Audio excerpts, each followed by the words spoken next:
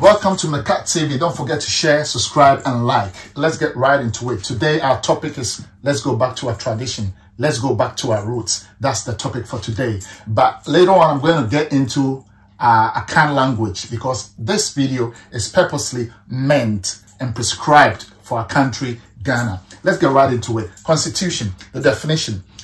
A body of fundamental principles or established precedents according to which a state or other organization is acknowledged to be governed. Okay, so the composition of something. Let's get right into it. 1A, the basic principles and laws of a nation, state, or social group that determines the powers and duties of the government and guarantee certain rights to the people in it. A written instrument embodying the rules of a political or social organization. So that is constitution. That's the definition of constitution. So we're going to be hitting on something right away. Today, this topic is let's go back to our roots. The tradition goes on. Let's go back to our tradition. So the prescription for today, the opinion of me personally, Mekat TV, is going to talk about the opinion of myself to the specifics of the ruling governance of Ghana. So I'll read a small piece that I wrote myself, and then after that I will convert it into Akan language and then talk a little bit about it, and then that will be the end of the video. So let's go into it. The opinion and solution for Ghana is number one. Let's take the Rwandan model as the Paul Kagame is ruling the country. Let's take that. That's number one. Number two, let's amend the 1992 Constitution to streamline our criminal justice system and the unnecessary executive power of the president to elect the supreme justices and to pass anti-corruption bill which will crush all immunity of all, including the president, when any financial misappropriation is present.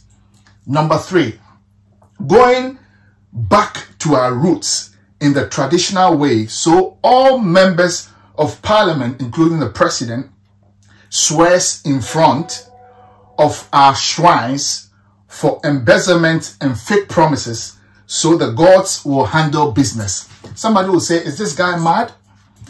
But let me tell you something. I think the only solution for our country is the traditional way. That is the only solution for now. But I'm going to read again of what I just read. Number one solution, the Rwandan way, Paul Kagame governance, style of governance, the model of governance. Number two, amendment of the 1992 Constitution to streamline our criminal justice system and the unnecessary executive power of the president to elect the supreme justices and to pass anti-corruption bill which will crush all immunity of all, including the president, when financial misappropriation is present. Going back to our roots, that's number three. Going back to our roots, the traditional way, so all members of the parliament, including the president, swears in front of our shrines for embezzlement and fake promises, so the gods will handle business. And I'll say it again. Somebody will say, is this guy mad? Because there's democracy. Let me tell you one thing. The democracy in Ghana or the democracy in Africa is not working because democracy is not for us. Democracy is not for us because we have seen and testify and we've got the evidence that it's not working. So the only way is tradition, the traditional way. And somebody will say, why the traditional way? We have to seal our democracy with the traditional way. Because even when we amend the constitution, there is no rule of law that will stop people from bribery. There is no rule of law that will stop people from bribery. So it means that even the justice or the criminal justice system, the chief justice or the judges can even go behind closed doors and get something to overturn things and to delay stuff. People are just not right when it comes to bribery and corruption. So it's not going to work. So the higher level governance, from the president down to the bottom, should go behind our shrines and swear. I solemnly swear that when I come to office, I'm going to do this and do that and do that. And thereby, if there's any misappropriation of fund or embezzlement, if I take any city of the people or the taxpayer, the gods should strike me. That's the only way out. And then we elect proper fetish priests. We have a council that will oversee to all that traditional processes. And in that way, I think everything, because if you go and do the negative and it strikes you and you have a swollen belly and you come to the shrine, before they overturn it, the gods strike you dead. So it's going to serve as a deterrent for other public servants to make sure they don't handle businesses the wrong way. You understand what I'm saying? So we seal our democracy with a tradition. We seal it with a tradition, and therefore it's going to be sealed for proper structures, economic structures to be in place. That is the only way out. And as I've read, if we use the Rwandan model to build our economy and to build our infrastructures, to build schools, to build our amenities, to create jobs and all that, and secondly, we amend the constitution, there's no thumb rule of law that is going to be clean if we even do that anti-corruption rule without sealing it with our tradition. If we don't seal it without our tradition for everyone to swear, we're not going to use that Bible again to swear, because it doesn't work. They come and they lie to us and everything go pear-shaped. We don't sort of receive any benefits. Our economy is broken. Everything is not going on properly as it's supposed to be. So my opinion is that let's seal our democracy with our tradition. We elect a member, a board of, fetish priests, and then, a council of high priests, fetish priests, and then we organize shrines. Every election time when the president is elected, they go there with all the parliamentary members and they go and swear. They don't hold the Bible, they will swear to the gods.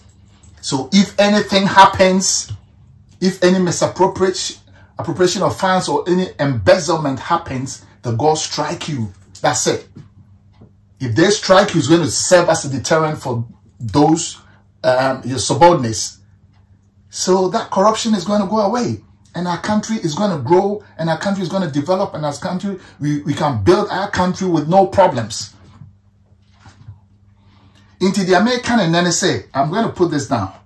The American and then say, me the baby brim. Say democracy na say yamfa ye bi brim ene ya manre ne ya mane anso etoa na ye de broni ne Bible ne ye de swear wo court no ne ade ade a ye de swear nkrofo in.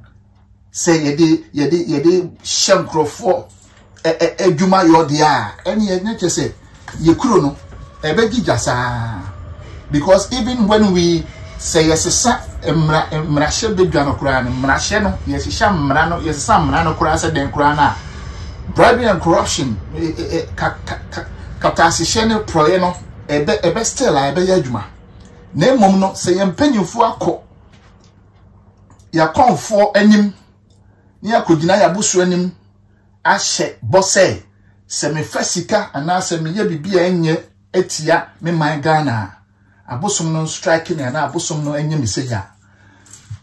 I think that our country will start growing, and then things will start, because you can't get a loan, you can't go and get something, maybe let's say the COVID fund, no accountability, when you say things that are not there or no evidence, people will take your word for something else and all that.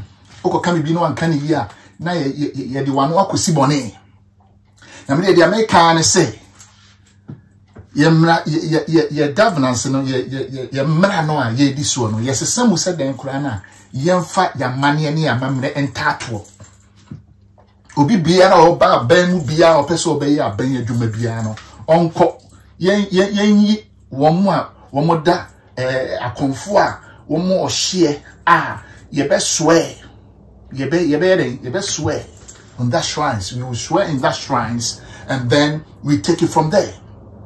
If we start building our country with that sort of tradition as a basis or foundation, I'm telling you, Ghana is going to pick up its best clothes to wear. You be fire into my pefra. I literally translated it. You be fire into my pefra. So that is what I'm talking about. 1, the Rwandan model. 2, amendment of the constitution, and then passing an anti-corruption bill, and then stripping all the immunity away from, you know, the presidents and the top shots and the top politicians and the ministers and all that. And then thirdly, we grace it with our tradition. You swear before the gods. And therefore, if there's any negative thing, if there's anything that you're doing that is not right, the gods is going to strike you. Let's go back to our tradition and leave the Bible somewhere. I'm not saying the Bible is no good. It was brought to us, but they don't even use it. They use it in their course, but look at what is happening. Let's use our tradition. Let's attend and respect our rivers, respect our vegetation, respect our trees, respect our nature. And let's go back to our roots. Our great forefathers were using our traditional way of life, traditional way of worship, and everything was on course until the Bible was dropped and it became an economic business for some others. So please, that is my opinion. Let's spread the word. Let's spread this word. Let's go back. I know somebody who might watch this video and say, what the is this guy talking about? Is he crazy or something? But you think about it. Nothing works. Nothing works with this democracy in Ghana. Nothing works. Even if you change the constitution, there's going to be bribery and corruption somewhere along the line. People will pay their way through. But if we seal it with the traditions of our land, there you will see changes, transformation, development, growth that will arise, that will come into our country, Ghana. Think about this. Think about this.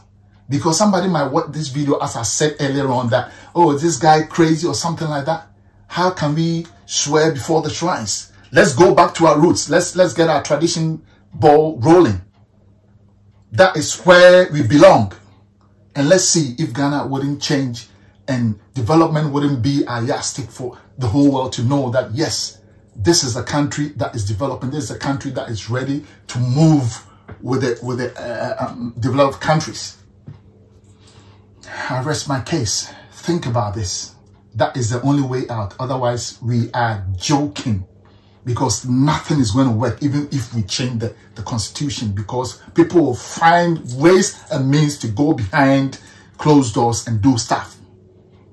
Let's first of all break that immunity from the top to the bottom, from the presidency to down to the ministers and the MPs and all that. Let's break that immunity.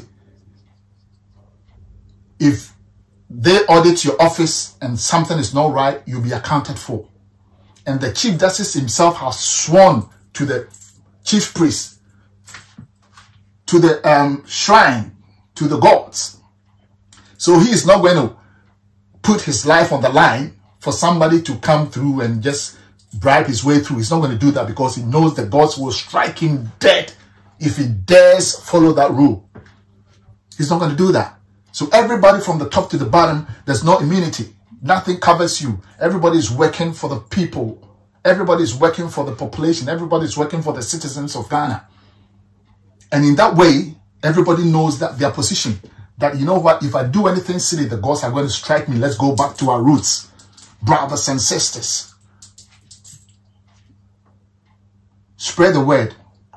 Make sure You forward this video to somebody. Let us think about this thing. Let's seal our democracy with tradition, and let's see the changes and transformation that will come to our country, Ghana. I rest my case.